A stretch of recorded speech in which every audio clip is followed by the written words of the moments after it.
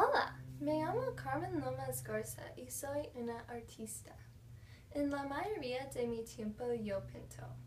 Yo decidí que quería ser una pintora cuando yo tenía 13 años. Yo no tenía lecciones de arte. Yo leí libros y practiqué. Cuando era más joven, había mucha demostración y violencia contra los chicanos.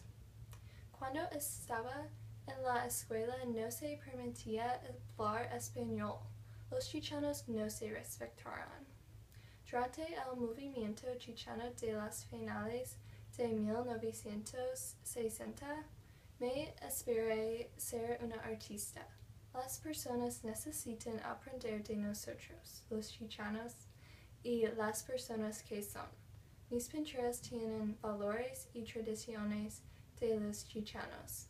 Mis pinturas son un momento que me acuerdo de mi infancia y mi tiempo en Kingsville, Texas. En esta pintura yo estoy con mi familia.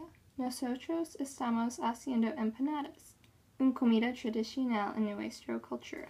También yo escribo libros y pinto pinturas para ellos. Los libros son para niños y están en inglés y español. Ellos tienen valores tradicionales y mensajes de la vida de los chicanos también. Mi objeto es que la gente aprenda sobre la cultura de los mexicano-americanos y aprecian. Yo ojalá que mis pinturas ayuden y ellos no discriminamos contra nosotros.